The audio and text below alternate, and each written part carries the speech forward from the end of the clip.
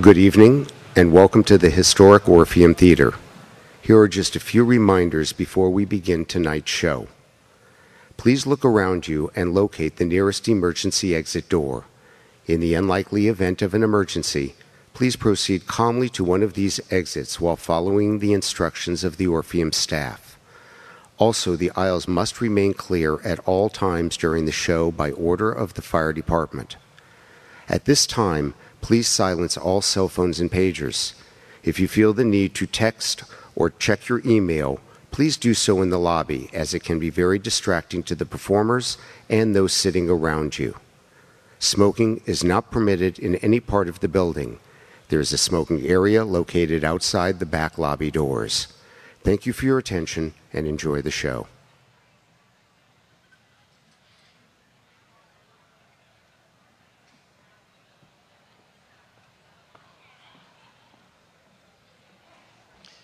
Good evening, everyone.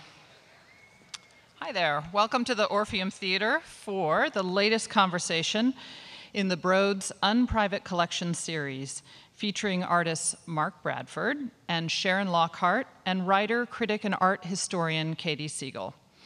I'm Joanne Heiler, the founding director of the Broad Museum and the Broad Art Foundation. The Unprivate Collection series of artist talks began 4 years ago, 2 years before we opened, to introduce our new museum to Los Angeles through the artists in the collection speaking in their own words. We've had a wide range of speakers on stage, including Broad collection artist Thomas Houseago with musician Flea, Kara Walker with filmmaker Ava DuVernay, Robert Longo with musician and writer Henry Rollins, and David Sally with Hilton Else. 4 years ago, our hope was that these events would help inspire people to come to the Broad and see the collection. The artists and cultural leaders who've been a part of these talks are a large part of the reason why we're now very close to 1.5 million visitors to the Broad so far.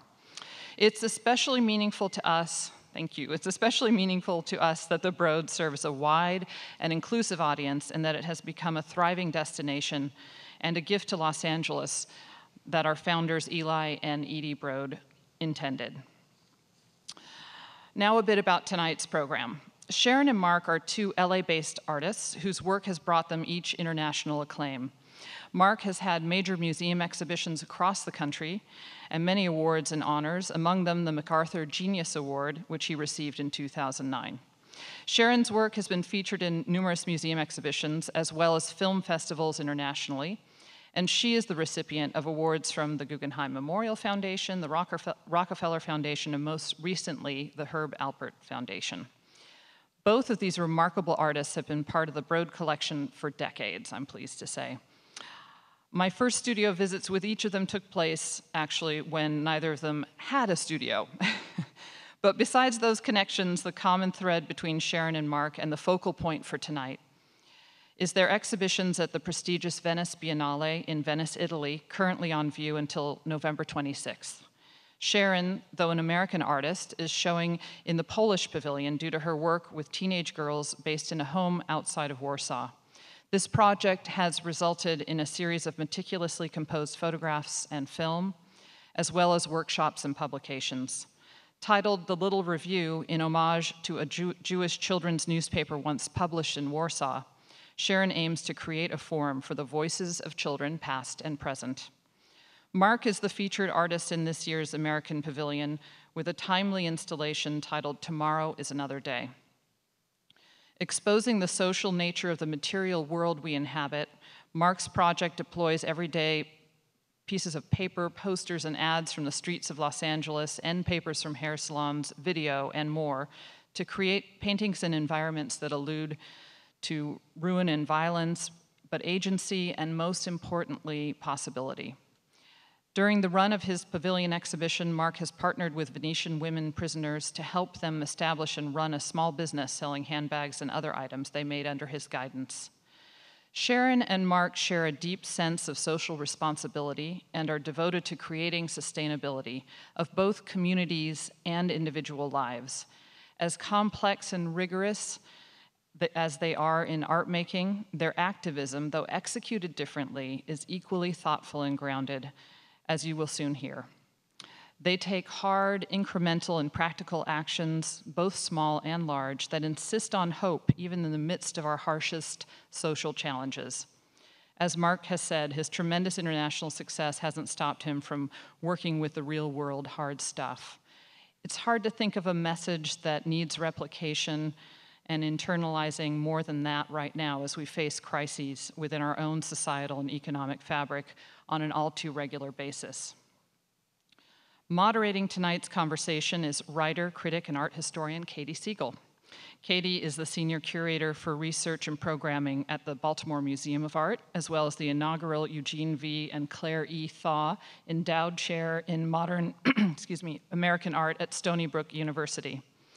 She has curated exhibitions at the Haus der Kunst in Munich, the Rose Art Museum at Brandeis University, where she was curator at large, and most recently was the co-curator with Christopher Bedford of the American Pavilion at the Venice Biennale, where she helped bring Tomorrow is Another Day to fruition. We're so pleased to have her join Mark and Sharon this evening. A couple of quick details. First, I think you already heard this, but I'll say it again. Please silence your cell phones and note that tonight's talk is also being watched by an online audience via live video stream on the Broad's Facebook page. We'll have a Q&A at the end, so audience members are invited to tweet questions for our panelists using the hashtag Bradford Lockhart. For those of you watching the live stream, hello, feel free to ask your questions in the comments. I'd also like to gratefully acknowledge our leading partner, East West Bank, for their ongoing support of these and many other programs. And now, please join me in welcoming Mark Bradford, Sharon Lockhart, and Katy Siegel.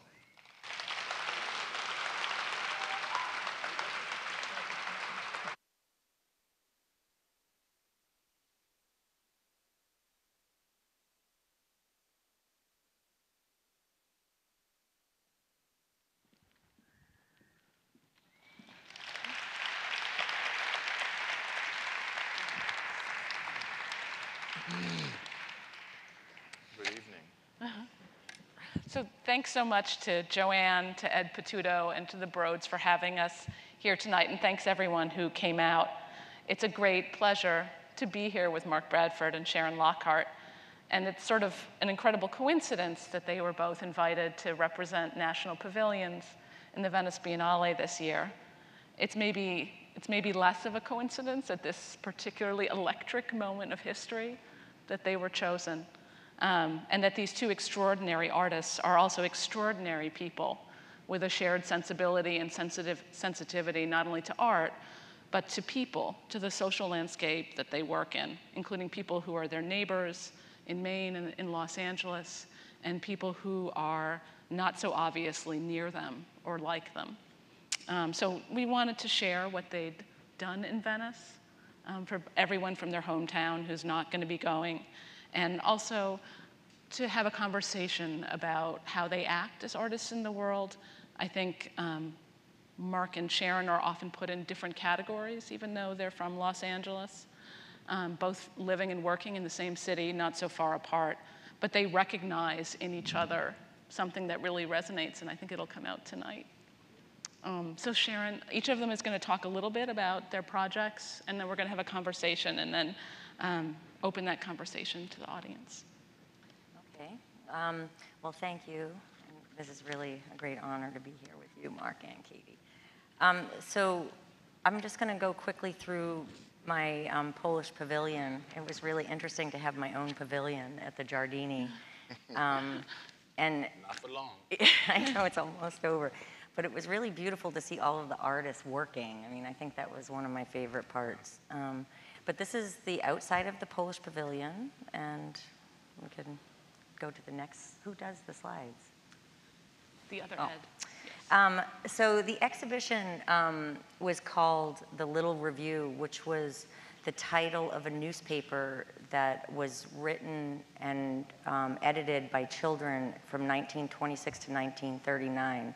And it was an insert into the main newspaper. So it was like 50,000 readers.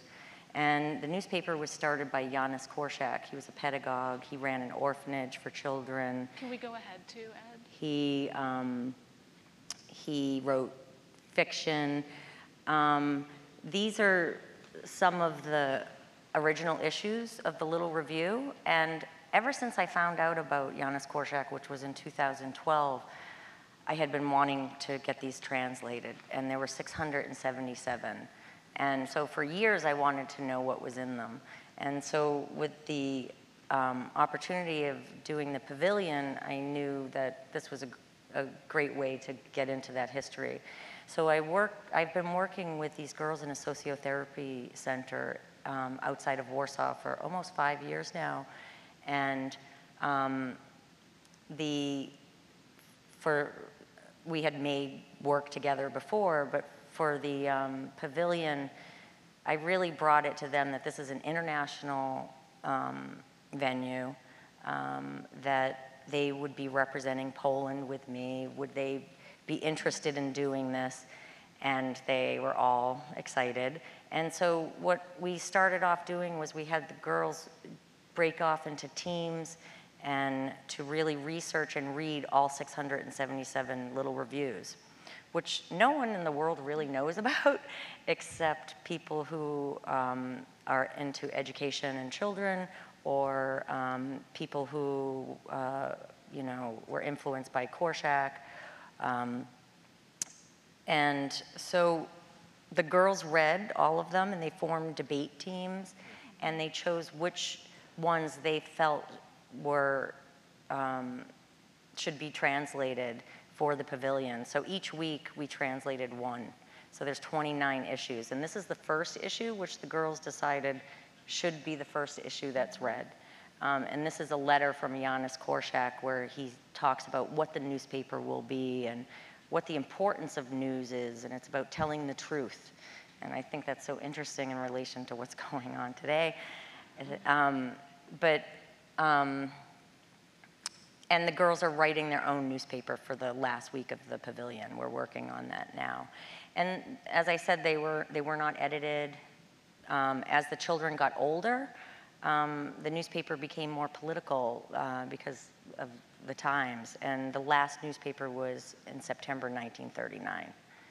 So you can keep going. And then with the girls, they were able to access the archive, which is something I couldn't do for 5 years, but now because of the pavilion, all of a sudden I could do these things. So after the girls did all of the research and chose the issues to be translated, we actually went to the library and had a workshop with the archivist, and then we went back and I made photographs of the girls reading the little reviews that what they wanted to look back at. This one is, I think, one of the most important images in the pavilion. It's called Ola, Politics Today, and it has the date of the newspaper, and it's 1939, and it just stares at you when you walk into the pavilion. And the photographs are really monumental, and I really wanted to honor the girls who in a lot of ways feel like outcasts of society. And I actually I incorporated the benches from the National Library into the exhibition and a clock because I wanted to kind of double this space and this idea of duration, and to invite a viewer to take time to read instead of rushing through an exhibition, but to actually spend time reading, and that the exhibition was durational and changed weekly with a new newspaper. There was also a filmic component. The installation, I worked with Esha Goodwardena from Los Angeles. I've been collaborating with them for quite a long time. The whole exhibition was black and white. So there was, I wonder if there's a slide. There's, when you turn around from the photographs, there's a plinth with the newspapers on it. And behind the plinth, there's an enormous black wall. And I just really wanted to embrace the darkness and kind of make it a monument in a way, this little review. So behind, on the two sides, are the theater that you go back. And with the girls, I had worked before in nature a lot and doing workshops outside of the institution. And for this project, I really wanted them to be presented with no context and for it to be them and you. And so the film starts off, you just see subtitles, and it's one of the girls saying, "Dzień dobry," you know, and she's saying, "Wake up, get out of bed, it's time to line up," and it's basically how they wake up every day. So it's kind of addressing the audience in the biennial to pay attention. And then I worked with a choreographer in this 12-minute scene that the girls chose the duration themselves. They walk onto the stage one at a time, hold their position, and they each do a movement, which is choreographed at different speeds. The girls chose their own movement, and they chose their own word, which the words came from their journals, and we do a lot of writing back and forth. They'll write to me, I'll get it translated, I'll write back to them. So I made big boards with all of these words that kept coming up in all of their journals, and we translated them and had the Polish words, and we asked the girls to choose which word, you know, had something to do with them, or they felt like that was a word they talked about a lot in their journal. So for instance, there's one girl that says hope, and she said, "My journal's full of hope." And another girl in the center, Paulina, she says trust. So she's like this pendulum. And then there's Kinga, and her word was just, that was sex. And then there was Gosha on the end, which is love, and Carolina is hate. And it's very interesting to spend the time with it, because it's very intense hearing those words, which are very simple words, but they really pack a punch if you think about it. Then there should be another scene. Then the girls exit the stage, and on walks Paulina, trust again, and she stares down the camera for about a minute and a half, and then she plays the piano and exits. And all of the girls, through workshops years before, working with musicians, I was able to get a grand piano. None of them had ever really played the piano. And it was really about not learning how to play piano, but like learning how to express yourself through music. And so they were very experimental. The final scene is a live vocal composition that the girls did. And it's kind of hard to explain. So it starts wake up, wake up. Then it's the machine, love, hope. Then the piano, and then this is slow motion, choreographed slow motion, and it's 3 girls, one after the other. It starts off very playful. One girl swings in with a stick, smiling. And then the next girl comes into the frame, and she's just so joyful and like expressive and happy. And then the next girl comes in, I think there's a slide, and ends the film. Oh, this is one of the workshops. What else do we have? Let's install. And the last scene is Alicia coming into the frame with this stick and addressing the camera directly and just, you know, making a very powerful ending. So that's the exhibition. And then there's a series of workshops that are going on every month for the duration of the biennial. And finally, because of the biennial, I was able to get all of these nonprofits in Warsaw to commit to 1 month a year. So it ends in November, which is really sad. This is a workshop on Italy this summer at the farm, right before I took the girls to Venice. So that's our map of Venice that we drew. And then this is in Venice with the girls. And it was really wonderful. A donor funded the project, so the girls were able to go to Venice and meet Mark and experience another country and a city without cars. So yeah, here they are again. Yeah, so that's my pavilion. Thanks. Thanks. I'll go to your pavilion. Mark, let's see what you did. Poland to Yes. right around the corner. Yes. Oh, yeah, that They were right around the corner. You know, it's funny. I've stood out there so many times. Kind of gotten some distance from it a little bit. But my pavilion was called Tomorrow's Another Day, and that's the last line from Gone with the Wind. And at the time, 2 years ago, I was really thinking about race and representation through cinema. Like how as a Black American going to Europe, what do they understand? Oftentimes what they understand about my culture is through YouTube or through music. So I thought, that was kind of interesting to start from that moment. But Tomorrow's Another Day very quickly changed because, to be quite honest with you, the world changed dramatically. Not just a little bit, but dramatically. And I didn't have enough distance in my feeling to not embrace it. So whenever I walk up to that pavilion, the first thing I see is it looks like Jeffersonian architecture. I think of Monticello, which is basically a slave plantation. Well, with me being Black, I certainly would not have been in the goose-down beds upstairs. And so it doesn't bring up all of these kind of good feelings. It brings up this kind of trepidation. So I really wanted to turn it into a ruin, and I wanted to erase the borders. So what I did was I had the same gravel that is throughout the Giardini brought. Oh, okay, we'll talk about that. Go back. No, don't go back. Yeah, go back. And I turned it into a ruin. I put so much gravel that it looked like the structure itself was actually starting to submerge. So we can go to the next one. Also, I built a replica of the pavilion in a studio in Los Angeles.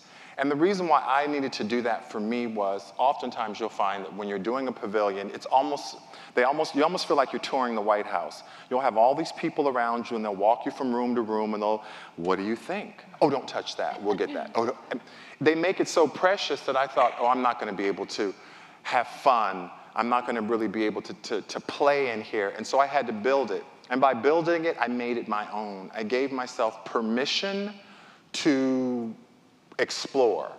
Sorry, Katy, for the proposal that I gave to you, because I changed it probably 20 minutes after I sent it in. But I needed to give myself permission. And also I needed to make work out of this kind of feeling of fragileness. I mean, really, it felt like the world, as far as I knew, the bottom had collapsed. And I really sort of embraced that. I went with that. It kind of reminded me in the early 80s when the HIV epidemic just hit like a Mack truck, and nobody was kind of prepared for it. So I had that same feeling, but just on a national level. And although great things have started to come out of it, people are talking more about governance and people, but at that moment I just felt like it was collapsed. So I really made a poem, and then I really started thinking, oh, we're nowhere near Reconstruction, we're in collapse. And it was the same thing in the early 80s. People kept asking, oh, Eliane, what now, what now? And I kept saying it's too early. Right now, we're just, I think, in a kind of a collapse. So I tested out and I played with this. It was down on Alameda. And this became my site. We can go ahead, Ed. Oh, that was the poem was about Hephaestus. Hephaestus was one of the Greek gods who was born not perfect, and he was expelled from Mount Olympus because of his imperfection.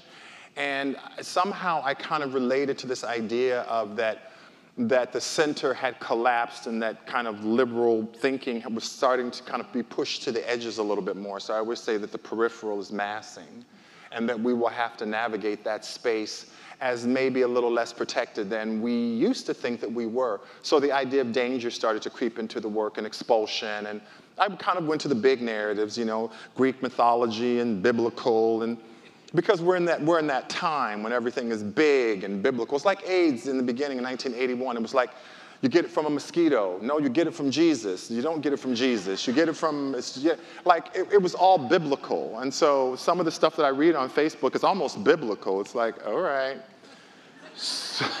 Okay, the Facebook warrior, right? So the story was about this kind of young person being pushed out. and about wandering, and about a middle passage, and about coming into his own strength. You can keep going, Ed. Yeah, you can just, so the first room, and I kind of wanted to hit you with that. I wanted to have a physicality. I wanted you to walk into the first, I call them salons, and I wanted you to physically have to navigate around the peripheral. I wanted you to feel your body. Because I'm so unusual, my body is so big, it's 6'7.5", I'm always aware of my body. When I sit down, when I get up, I don't want to sit in front of anybody in the theater. You know, my heart panics, nobody wants to be in back of me. And so I wanted the viewer to feel pushed to the peripheral. I wanted this collapse, and I also wanted almost two things. I wanted this disease had gotten into the landscape of even modernism. They talk about a fly in the buttermilk, something that's, even though I'm very much of a painter and I'm interested in the history of painting, I'm not interested in leaving it pure, like pure, so the kind of fly in the buttermilk. And also there's something that has gotten into the fabric of certain parts of this country. So as a viewer, you're pushed to the peripheral. And it's funny, though, I tell people you can touch the sculpture, but since it's still so planted in art, they're always scared to touch it, except for the kids. The kids slide underneath it, and, you know. And Diego, my assistant, he touches it. You know. So the second room, it's interesting. I had never given myself permission to kind of go back to where I started from. I used to use the material from the hair salon, and because I used to be a hairdresser. And for me, that was a way of connecting material from the social fabric of where I came from and a conversation with art history. But that didn't quite work out that way. People became so fascinated by the material in South Central and the hairdresser that it kind of buried me underneath a little bit. It's totally fine. I just believe that in a practice, you just keep moving. But in this room, I really wanted to make paintings that had that felt liquid, that felt water, that I would use the stain from the paper that made this, it's called Medusa, and the water from the inky black paper, I would dip the tissues to make the paintings. And for me growing up, I thought all black women were Medusa. I thought they were all fearless. You know, I grew up in a hair salon. I listened to all these stories, and I thought they were, you know, women were always turning men to stone. And so that was, you know, I'd look.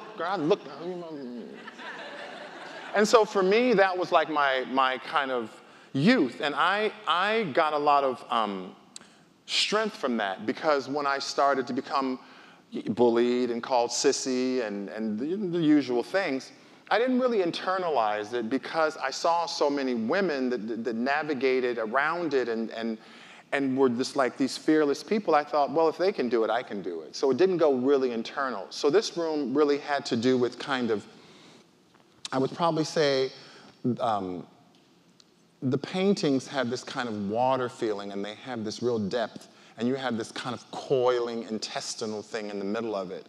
And I didn't want to do just the paintings without this kind of inner gut in the middle, but it felt too precious to me, in a way. We can go ahead. Yeah, you can just keep going. So the rotunda was always the difficult part for me, because truly it is the middle passage of the pavilion, and for me, I just thought, okay, let's go with this idea of middle passage. And when I would look up at the oculus, it looked like we were submerged. It didn't look like I was standing on the kind of nautical chart and looking up. I felt like it was submerged. And so when I got there, I had a completely different idea, and the brochures were printed up with it, and it was all in the newspapers. And then I got there, and I knew that it wasn't right. Now, I tend to always give myself permissions, even when other people don't give me permissions, to change it. Because I have to live with it. I have to live with my work.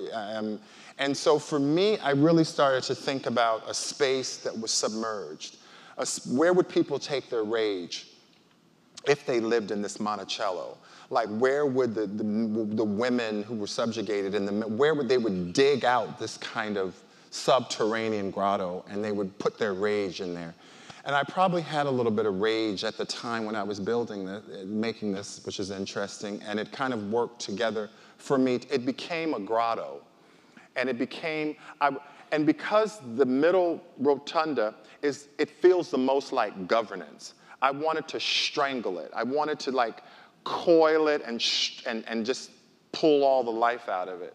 And so I just really, me and my team that we work with, I really worked with the architecture, and I worked with the fissures, and I created this kind of site-specific. And the first thing that I do is I always push back everything. I put white paper and black paper over all the architecture to kind of push it back and make a palette. And I stayed probably inside there for 48 hours. I don't think we left much. Because when something is unnew, and of course the stakes were high, and this is probably not the best place to try out new ideas, and I was telling myself that every 20 minutes as I was doing it, this might not be the smartest place to do this. But I felt it was necessary because I wanted something that felt a little uncertain. I wanted something that felt a little bit not so seamless. I wanted to show the hem of the dress a little bit. Sometimes I don't like everything just to be perfect. As perfect as I am, I don't like everything to be perfect. And I felt like that vulnerability and that experimentation would breathe something else into the pavilion that I didn't have when I built it in Los Angeles. The kind of, as you move through the Miller Passages, this is really about Mark kind of owning painting. I always say that I'm an abstract painter, but I pull kind of figuration out of it, or I pull the social out of it. And these really molecular. I mean, really, I was thinking of the site of the body as a structure and how it can break down when there's dis-ease in it, but using almost the body as not even a metaphor, but something that was standing in for some of the political things that I was thinking about, or some of the things that were happening in the press as we were making our work. And it was so interesting to me because everyone kept asking me how I felt. Constantly, other artists, everything. And I thought, well, how would you think I feel? I feel just like you. And it was interesting, Sharon, we talked about it. A lot of artists would sit around and talk about the problems of representing a country. What does that mean? And it was a very intense experience, but I grew a lot. It's kind of in the belly of the beast at that moment. And I don't know what this is. I guess this is just me talking.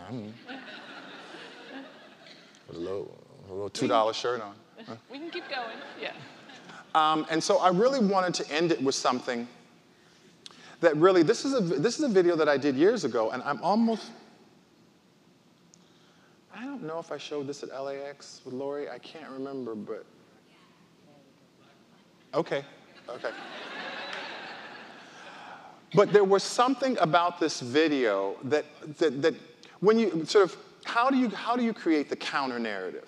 Sort of how do you get past the kind of narrative of South Central, the kind of sort of misogynistic, view through music? I always love to point to other details. And this is Melvin, and he walks in front of my studio. And he has a walk to him. He has a very particular walk. But what he embraces is a kind of strength, a vulnerability, and the possibility of something great happening or the possibility of violence happening. And I think that this idea of navigating in space and a certain fragileness, but a kind of strength as well, is something that I wanted to end on, because that's really, for me, what it meant was tomorrow's another day. As I move forward, I will move forward with my fragileness, my vulnerability, but also strength. And I wanted to leave it on that, and he moves away from the camera. And I made this video 5, 6, 7 years ago, but I showed it, but this was his home. This was really its home. And then you walk out of the pavilion on your own feet, your own body. You embrace your own body again. Okay. And are you just going to go right into? Do you want to talk about your other foot, your other? Oh yeah, the thing. Well, the same thing. I mean, it's the way Sharon collapses both.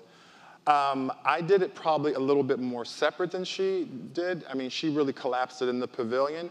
But when I was there and just sort of navigating around, I was very fascinated with discovering a collective, a men's in the men's prison that work with silk screening and making bags, and in the female prison that actually the director allows them to sell produce in front of the prisons on Saturday, and the whole community of Judaica comes out, and also products. And I thought that that was really great, because when you think of Venice, you don't think of a prison, and you don't sort of, it's like the tourist. It's like Las Vegas of the 1500s or something. And so I really thought that there could be a combination or a way of having a dialogue and working with kind of communities of need or an urgency. And so I was going back and forth for a year, and we sort of developed a project that will last 6 years. Now, I think maybe because I'm a merchant, I go immediately to like merchant economies, micro merchant economies that can create sustainable platforms that people can make a living. Because that's what I grew up in. I grew up in a micro hair salon, and my mom and many other hairdressers worked in there. So this became their own kind of store. And we developed, you can just go forward. But let me be very clear. When I was asking them what do they need, you have to stand back, be discreet, and listen. And they were very clear with me. They said, we want a physical footprint in Venice. We want a store, because we want to not be invisible. We want to be made visible. And so the project really came out of them being very clear about what they need. It's the same thing with the girls. And what we have to be mindful of when we're working with communities of need is to listen. You can't go into communities of need and tell them what you need. I mean, that's not the right approach. And so slowly, we've been developing this program. It's been a collaboration. It's going to be a sustainable program. And I've never seen that both the men's prison and the women's prison were so involved in the program. When the store opened, they gave all the people in this program passes to come to the opening of their store. And all of Venice showed up. It was unbelievable that people were coming to sustain this project, that the people of Venice understood what the project was, and they were coming to sustain the project. It came from Venice, it was sustained by Venetians, and it really was incredible. And so people would ask me, well, what does the Venice Pavilion have to do with Rio Terra? And I said, everything and nothing, or you decide. It goes together because I decide that it goes together. I made a limited edition bag. No, it's true, right? You should see, it's like me and my partner, Alan DeCastro. We go together because we go together. And this was the opening, and these were the people that I've been working with in the men's prison and the women's prison, and they all were able to get past this, and they were all there, and they own their store, and when they leave the program, they're able to have a site to receive mail, to work in the store, and to learn to integrate back into society through merchant economy. And the thing about Venice, they have a long merchant economy. That's what Venice is known for. So in some ways, I think that it might be easier because they understand this kind of merchant economy. And it was, now that I'm actually thinking about it, and the Venetians understood, like, we know if we spend our money here, it's helping this program. And so I always say whether it's grass tops or grassroots or in between, all of it matters. Like, it all matters. And so that was a great day for me. That was as great a day as, winning the Golden Lion. Wait, wasn't that brilliant? Thank you. Everybody got quiet, like, doesn't he know? He didn't know. Didn't he get that memo? But that was a great day. It was really a great day. And that was a great day. And there was another moment, and I was telling Sharon back in the green room, we gave a talk, And and Sharon came to the front of the stage. Can you go ahead, Ed? Can you And go ahead? all of the girls in the program just rushed towards her. Well, I think they were really excited to No, meet Mark, too. no. Yeah, but like, it was a moment that I'll never forget because that was trust. Yeah. And I love the fact that they were running towards an artist. Yeah. That they were running towards an artist as the role model. That's right. They're role models. No, why not? So that was a great moment. And yeah. Thank you both. And I think that was a powerful moment for everyone to see that happen and that come together. So could you say something, Mark, a little bit, and Sharon, about what you see in each other, whether you saw it that day or you realized it, Mark, when you read Sharon's proposal or when you saw each other's work, or, in a lot of ways, I think that opening at Rio Terra was more exciting than the opening of the Biennale, and it was more exciting when we went back, and those kids you saw, Mark talking about his paintings, those were kids from Baltimore, from three colleges in Baltimore. We brought them back to teach when Sharon brought the girls from Poland, and everybody was together, and that was more fun than the opening in a lot of ways. But what you see in each other, whenever you saw it, whether it was that day or that. Well, I can say one thing that, I hope I don't start crying, but you just have such a beautiful ability, the way you work with people. But I just heard you sitting there talking to kids saying, you're this little tree and people are gonna peck at you, and you're not gonna let them peck at you. You're gonna look up at the sun, you're gonna look at your watch, and you're gonna just keep growing, and you're gonna maybe make a wall around you. And I was like, God damn it, that was amazing. And everyone was just like, No, you mean? No, but it's true. That's life. It's like life is hard, and a lot of the people that we relate to have hard lives. And it's just like an honesty, and you're an incredibly generous person, and you just don't meet people like that in the art world so often. Well, I just saw her passion. I just saw your passion. Yeah, thank you. Also, I just want to say that a lot of my practice always involves these like behind the scenes things, like Katy's known for years, and it's never public, like all of that, and the exchange and the workshops or these other things. And so when I was actually awarded to do the pavilion in Poland, the budget was so tiny because it was Poland. I wouldn't have been able to do the educational component, and because that wasn't considered the art was what hung in the pavilion. And nothing would be made if it wasn't for the exchange that I have with the girls, with all of these amazing thinkers that I bring in from Poland to work with them.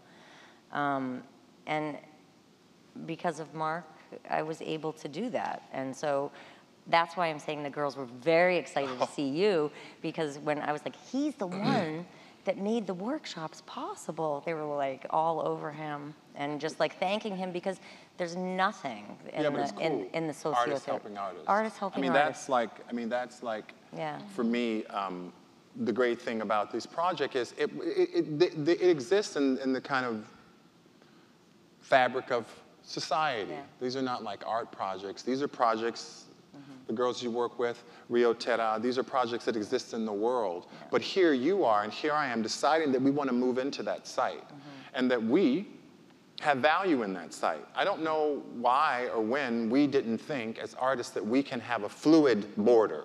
We can be in the art world, and we also can participate outside of the art world. I love when they kind of look at me as other, sort of like, oh, you're kind of non-traditional. Yes, I am. Yes, I am, and this is what this looks like. But it's okay if I'm in a room full of more conservative people and we're having a conversation. If we're not in the room, how will they know what we do? And so that's the thing that I was thinking of when they all rushed to you. They were rushing towards an artist. They were not rushing towards a woman who has to go home at 5 o'clock to make lunch for her husband, And there's a word they used for Sharon. What was it? Sharonka? They kept saying it. Oh, she's crazy. Oh, yeah, yes, they call me crazy. Right. That's it. It's an English word. Because It's they didn't crazy. have a word for a woman that kind of does what you do, but that's good. Yeah. Like, I didn't fit the model. you didn't fit the model, and they need to see women that don't fit the model. And for me, when I'm in, that's right? A lot of them. And it's the same thing. When you're talking about South Central, they need to look at counter narratives. I mean, we have a foundation, Alan and I, and it's called Art and Practice. And yes, it is in South Central. And yes, we do show contemporary art. And it doesn't look, it just looks like contemporary art. And people come in all the time and they say, well, this is not black art. And I say, yes, it is black art. He's black and that's his art, black art. Right? You can't simplify and reduce down a community. But if we're not moving out of our kind of cultural silos and giving local communities access to what we do, then we really can't be upset when there's no relationship to it. If we're constantly asking them to get on the little school bus, that's what I did. I got on the school bus, and I drove across town, and I went to a museum. It was like going to church, and you whisper. That's art. And I go, okay. But I felt nothing. I got back in the school bus and I went back to my site. But if on the way to school or on the way to the store, there's a contemporary art space right in the middle, doing what we do. And we're not judging, we're not saying anything has to be different. It's just part of the social fabric. That's what it is in Leimert Park. It's just a site on your way to somewhere else. And if you want to stop in, it's great. We have a sandwich board. It says free, and it's open. Also, I just wanted to say one other thing. The girls from Poland, a lot of them have lost touch with their siblings. Yeah. And the program that your studio developed where they can find their siblings because they've been in the system and the system loses them. And when the girls heard that you invented this or whatever, they were all hopeful that, wow, maybe I can find my sister or my brother. So, I mean, these are like huge things for huge. And I think the part of that, I mean, following Mark around for the last year and listening to people ask him stupid questions, I mean, I think that the number one stupid question after what do you think about Donald Trump is what you do social practice. And so like everybody is just like they want to label communities and people, they want to label what artists do, but almost nobody asked, well, what is it that you're doing? And what are the steps? What is that process? And how could we maybe copy it? Is it worth it? Does it work? Is it worth copying? It does work. Yes, but like how can we do that? You know, so siblings is such a good example. It's great, but need and access. Yeah, I mean, I would sort of need and access. I rotate between two things of, and I do sometimes think we can make the mistake of not actually, oh, this is actually art and practice. Yes, that's Sean, and he helped develop the app for siblings. And siblings basically is an app that there's so many people in the foster youth system that lose track of their brothers and sisters. So we developed an app, it's still in beta, where they can load all the information in all of the homes that they've lived, and they'll come up with possible matches for a brother or sister. And that's just something, you know, hey, Sean, what do you think about that? Well, clap for Sean. I mean, you got to get the young techie people, because I run in and have all these great ideas. Sean, you know, what do you think about this? He's like, ugh. But again, so what I was thinking is sometimes we believe so much in contemporary art that we believe the world just needs what we do. And we just want to give everybody access to it. That is, and I do believe in what we do. But at the same time, when you're moving out of these kind of these silos, these cultural silos, and you're moving into communities that have what I call more urgent needs. You have to be a little more mindful of those needs while we give them access. And what we, in art and practice, so we work with foster youth, First Place for Youth, to deal with people in need, foster youth, 18 to 24. And we also have a contemporary art space because I believe in giving the local community to what we do. But I think both. It has to be a plus sign in the middle. I think that's the thing that we forget about the need part. The access part is like, we're down for that. But the need, it's not sexy. You know, it's like, girls, you know, they need jobs, they need psychotherapy, they need places to live. It's not fun, but it's so needed. And so this is an example. You know, I think Mark has you've really managed to codify, like you're really good at figuring out what the structure is that you're doing. And so need and access, you understand it. You've got clipboards and maps, and you're just like really organized. Oh, and then you have me. And then there's Sharon. But I mean, you've done the same thing. But you just do it a different way. Can you talk about like what you did with the girls and how you identified what their needs were? Well, in 2009, I met this young girl named Elena, and she was 9 years old, and when she was 12, she was put into a center, and then another center, and another center, and over the centers, every center said Denize Correa, and I'm like, who's Denize Correa? This man is so important, and I never heard of him, so that's how that started. But she told me at that time that she wanted to write a book about her life, and I thought, that will be my catalog for an exhibition, and I'll help her write her book. And she knew she wanted me to take the picture for the cover, and she knew where she wanted it taken. And so I spent a month with her and her brother, taking them from 2 centers to try and bring them together while they still had a childhood, and trying to help her find her voice. And then she ended up in Rodchenko, and in order to be with her, and the book and the catalog, all that long past never happened, I hired a philosopher, and we had classes on a farm 5 days a week for the girls. So it was 15 girls in Milena, and they would come to the farm for these critical thinking classes. And this wasn't one of them, this is a couple years ago. But we'd have them in different locations every day. But then after that, I realized they don't need to talk. What they really need, and that's about listening again, is they need a lot of other things, like learning how to breathe, or learning how to say what your opinion is and write it.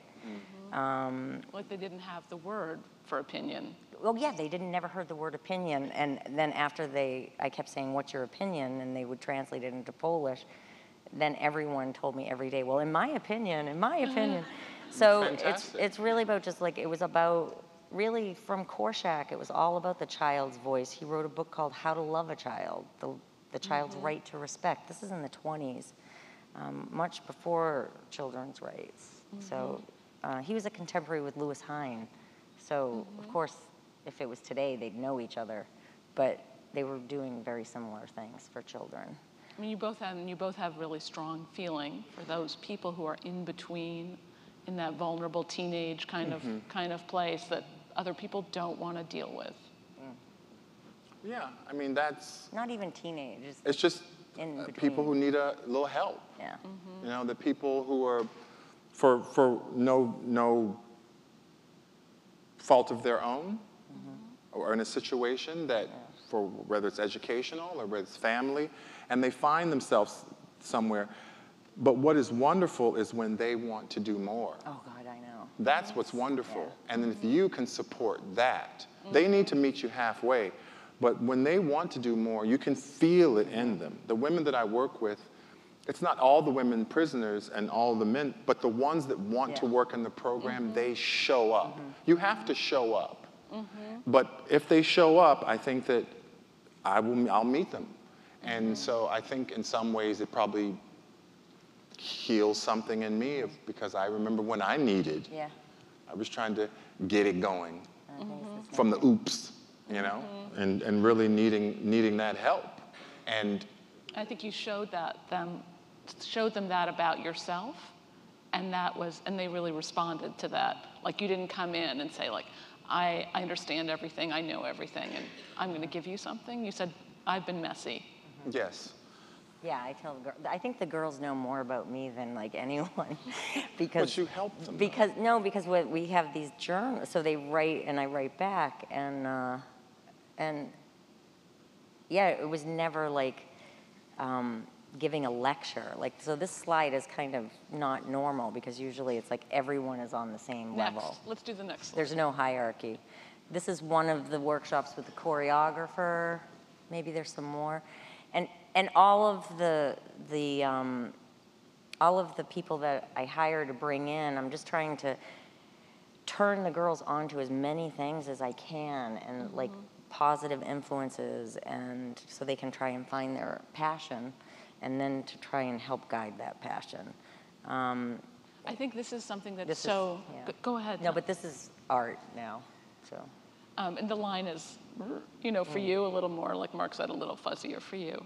But I think that one of the things that's so unusual about both of you is the listening and the observing so closely. I have rarely seen people listen so hard to other people or look so hard at the world around them.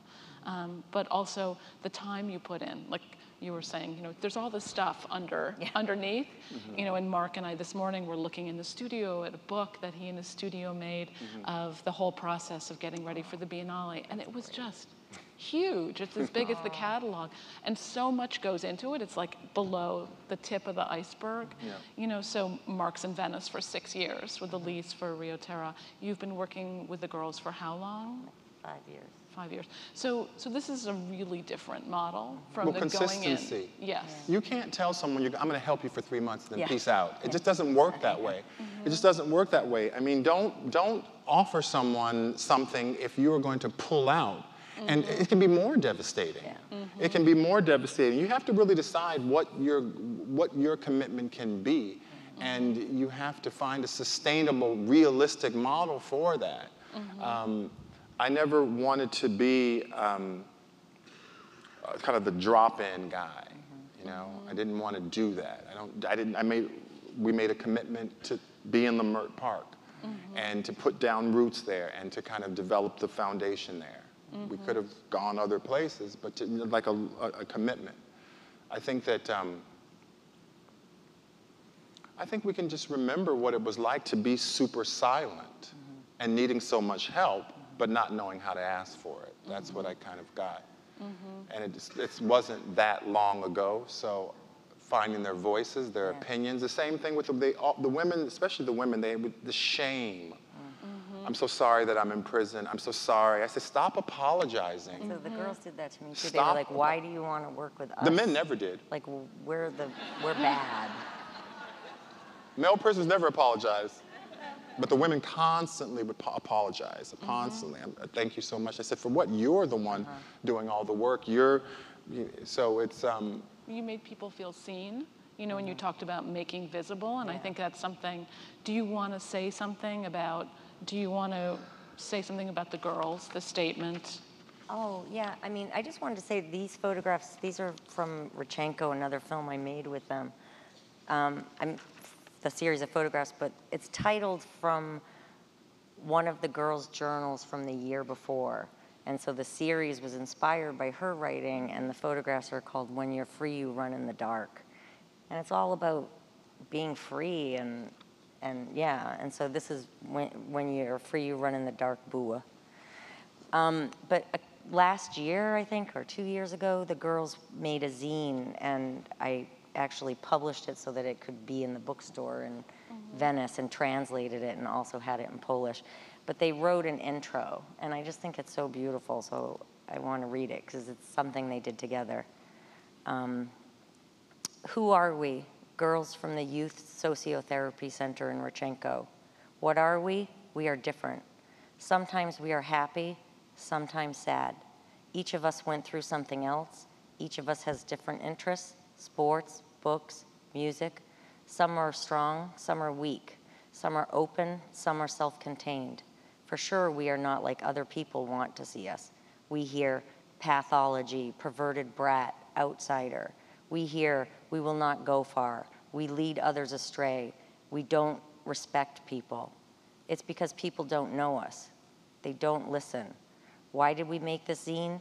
To prove to people that kids from a youth sociotherapy center are not worse. Maybe they just need more attention. To not be afraid of us, to try to understand us. People judge us by our appearances or by the fact that we are from a sociotherapy center. So listen, don't judge a book by its cover. Don't judge our zine by its cover. So beautiful. That's amazing. Yeah.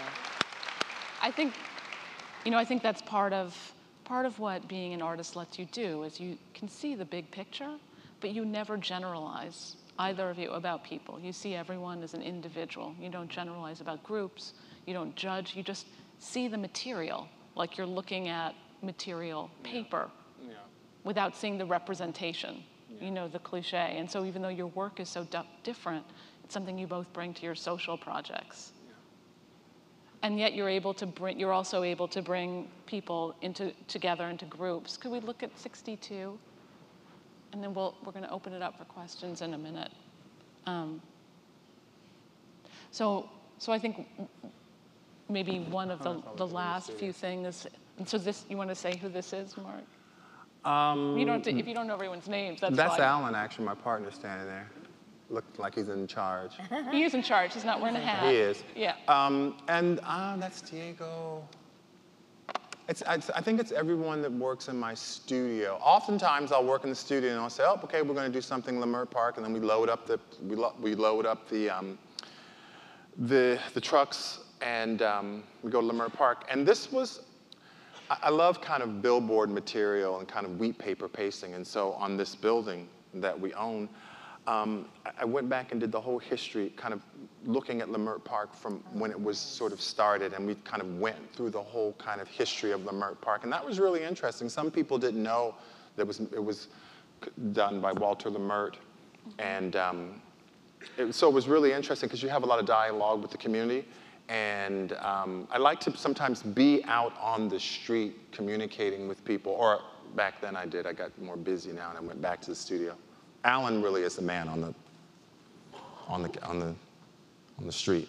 I guess I wanted to ask, what does knowing that history? You're both so sensitive to history, and you're not like research artists who go and like make a big conceptual artwork with text and all of that. But you're both very intuitive about thinking about history. You read, you know stuff, and it's part of that iceberg that's under the water for both of you.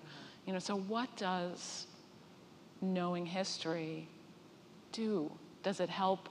And does it help you deal with a difficult moment? Like, we are in this difficult moment, and people are thinking, what are we supposed to do? And what can artists do? And I think there are a lot of artists hiding. There are, and not knowing what to do, feeling like suddenly they're the wrong artist for this moment. I think you are the right artists for this moment. But does history help you think about it? I mean, I'm like heavy, like, I always make these like readers and research, but then I take it into the world with me. Can we go ahead? And a lot of times, like the BIW workers, the shipyard workers from lunch break, I mean, I would bring in so much research and share with them, and then they would share with me. And like, for instance, they did a remake of the Lumiere's workers exiting the factory called Exit. This is research imagery that they saw. So it's just a way, like, I never show my work. I always talk about like how things are represented in history or how things are talked about before. But like in Poland, it was crazy. It's just gotten crazy the last couple of years. So, it's also tough when I was working, because it was funded by the government, all of these protests, they're trying to take away women's rights for abortion. They're trying to take away freedom of speech. Like, all of these things are happening, and the girls didn't know anything about it. They're isolated. They can use their cell phone maybe a half an hour a day. So it was like bringing news and history into them was really important. Bringing Korshak into them, that was like talking about today in relation to then, And Mark, does it work the same way for you? Can we have the next one, please? Or does it, you've done so much research. You've excavated, this is 1992. Yeah. History is an iceberg. It does move, but just really, really slow. I mean, things do change. That's what I always remember. The interesting thing about like history is constantly being reevaluated and changed. And if you think about South Central is what, 50, 60% Hispanic? The narrative of it doesn't change, but the actual on the ground, it changes. And that's why I like to be on the ground, because that's where you really can see where things change. Interactions with people, the interactions with shop owners, the interactions, that's where you see it on the ground. You don't see it in the record industry because they need to make money to keep it static. But the great thing about kind of urbanity, if you will, it's constantly moving forward. And things, the land doesn't, you rent it for a while. You rent a neighborhood for a while, and then another group comes and rents it for a while. It doesn't belong to anyone.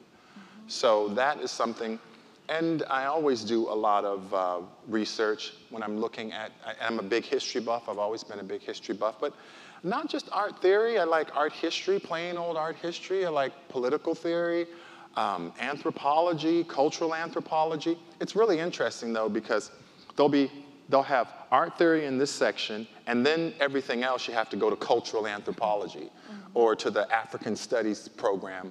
And I think that that's actually a mistake. I think that theory and art history and cultural anthropology and should all, why does it have to be separated out? So I would have to go to all these different departments in school to get all the books that I needed. But, and then I'm kind of mindful of taking a subject position. I'm not speaking for anything. I'm just kind of doing something that, and I'm very clear about that. I'm very clear about this is how I view something. It's not, I didn't say, it's my interpretation of something. Can we have the last one, please? I guess we talked a lot with, this is the corner of the world. Corner of the world, honey. Get your hair done, $85 for individual braids. I know her. I do. This for me was so interesting because it's the collapse. It's the collapse of these are the moments, there's certain images that point to a kind of a racial changing where kind of Latin speakers or people are coming into the neighborhood that used to be South Central, and this is where it collapses. This is, you see where it says cucarachas? That clearly is in Spanish, but then you have the braids, which is clearly for African-American women. Back then it was. And then it's like here's another interesting thing. So you have these little fairs that are for young kids, that's for little kids, and they're like, you know, kids. But why would you name it Hustler? Like, I don't, like 5-year-olds like with, you know, ice cream cones. Daddy, can I go to Hustler? It's just wrong. There's just something really wrong about that image. It's just really uncomfortable. There's something about that moment of like uncertainty. Yes, that's a moment of uncertainty. And I feel like we're so there we right now. We are in a moment of uncertainty. Do we tear things down? How do we continue history? Monuments, what is history? Tell us about the present. What is it? What is our relationship to the Civil War, to the rise of fascism? And I think neither of you, it feels like, I mean, you called your exhibition Tomorrow is Another Day, but and you're both doing something. You're like not hiding from the world. Do you have a feeling of optimism or like going forward? You know, I think people are so uncertain. You're optimistic. I'm kind of scared. No, I'm not. In the world right now. But I'm not like a Pollyanna optimist. It's going to take hard work. There's going to be. It's going to get bad. It's going. Feels like it's getting bad. Of course, it's getting. It's gone. But what is that?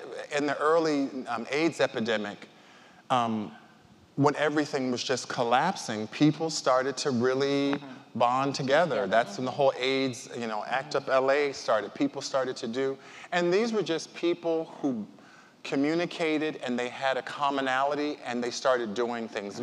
I think that right now we simply can't wait for permissions. Yeah.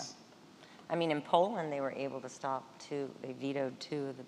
Right. Yeah. So I don't think it's about waiting for permission. I think it's something that artists bring. I think it's something that you bring, that idea of agency, of people who do stuff and know how to make stuff work and not just tell other people to do it.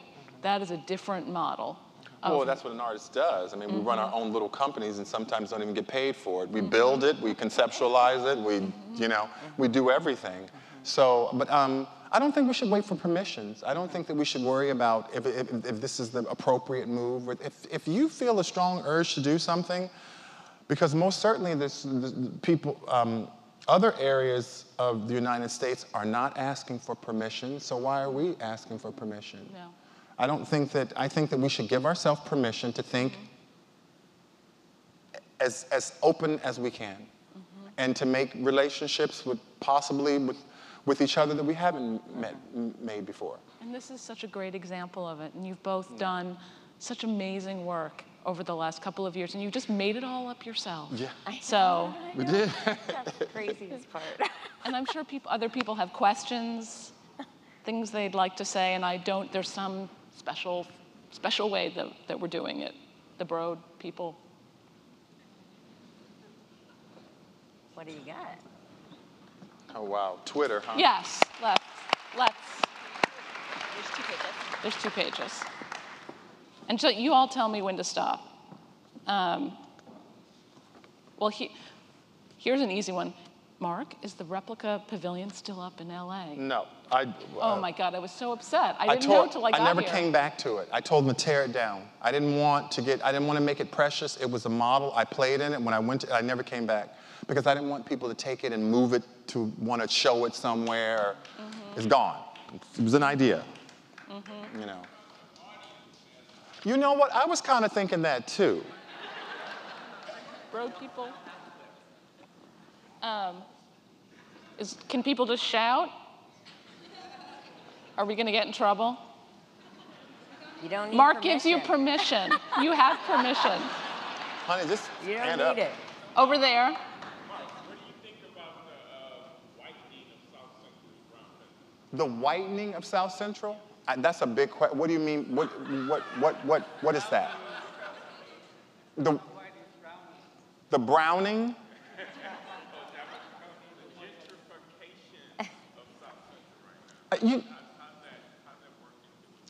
Yeah. Are you talking around like the Metro, or are you talking like Baldwin Hills? I think right now, South Central being gentrified, like it's 94 West, and I was just wondering how that relates to what you're trying to seem like you want to celebrate Blackness and African American artists. How does that fit in? Well, I can speak about what I have. I can speak about the things that I own. And I think that if I buy a building and I'm African American, that stops a certain amount of gentrification because I own it. And I'm going to keep it a certain way because that is what the community's kind of said. So I don't think that 3 or 4 story condos are going to go up with something I own. So I guess I can speak about me, that being African American, being in the African American community and buying real estate in the African American, investing in that community, I think that's the best thing I can do. Over there.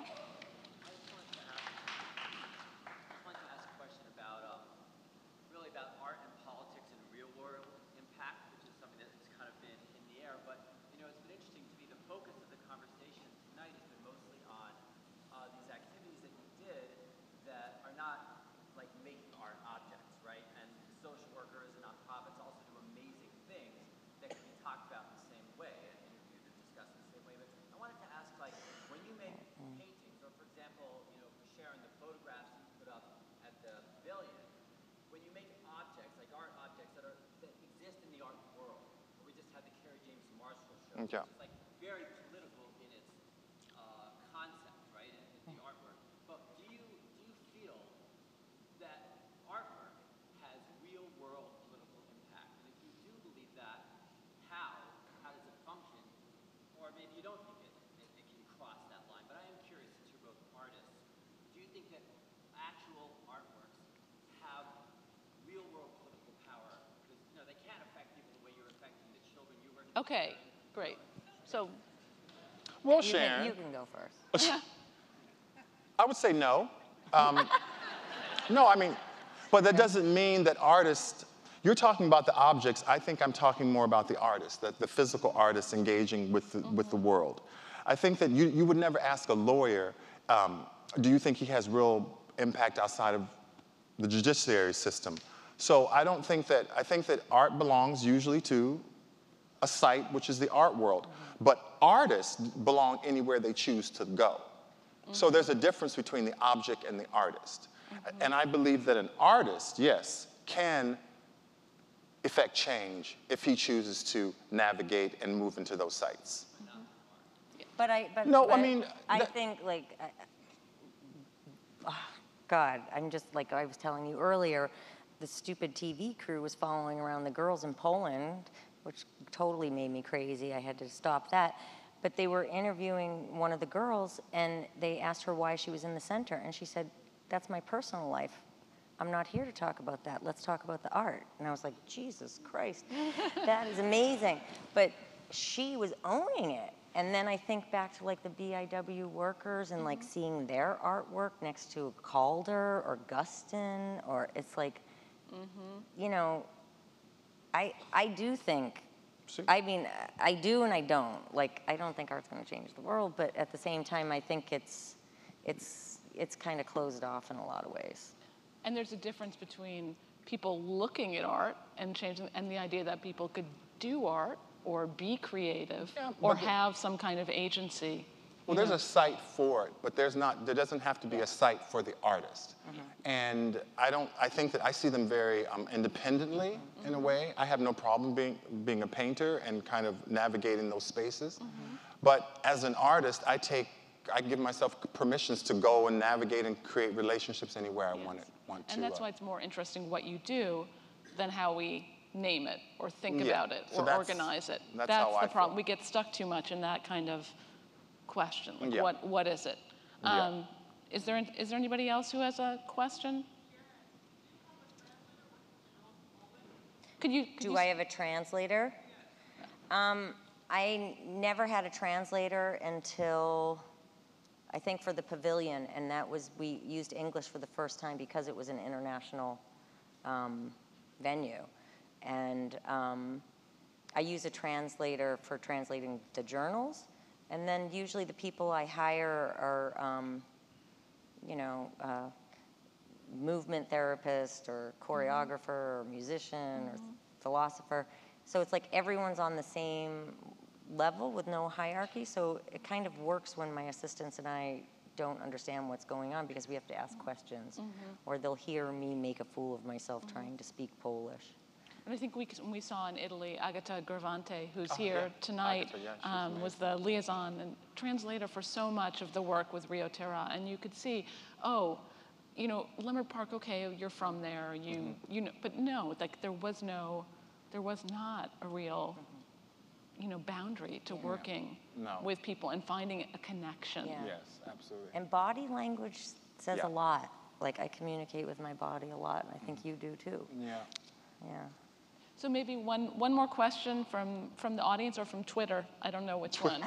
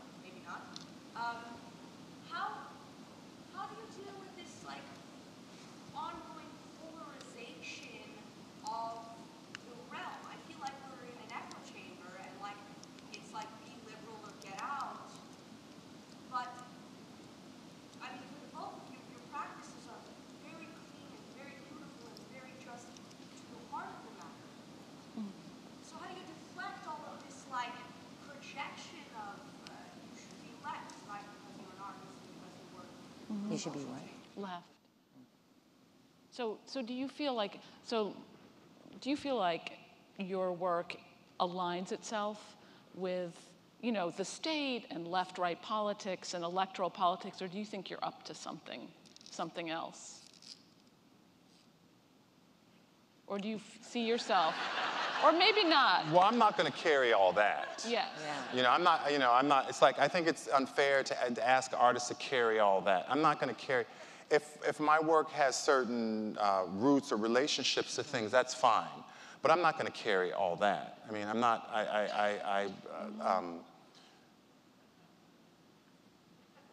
So I say maybe, yes.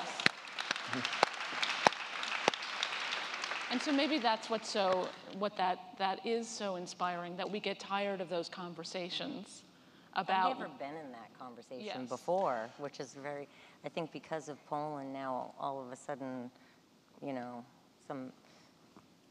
If we have constantly these us, us against them, and you belong here or not here, what it will stop true communication among people. Because we're so polarized, we actually become static.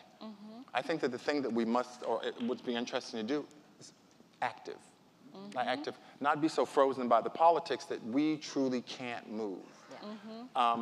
If we make mistakes, we start it again, or we try again. I think that it's basically, for me, I didn't start art and practice with this grand meta-narrative. I didn't start Rio Terra with grand, I don't think that you started with Rochenko. It's just, it came from an impulse to want to do something. And I just simply built on that. It's not perfect.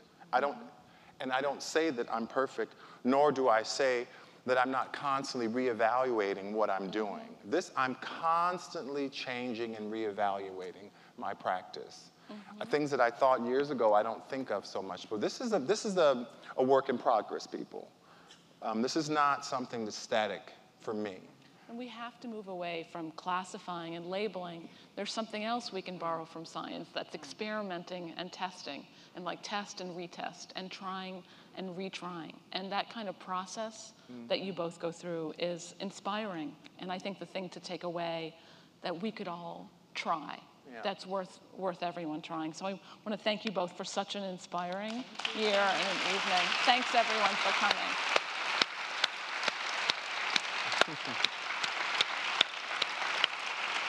Well, there you go. So good. Thank you. Thank you.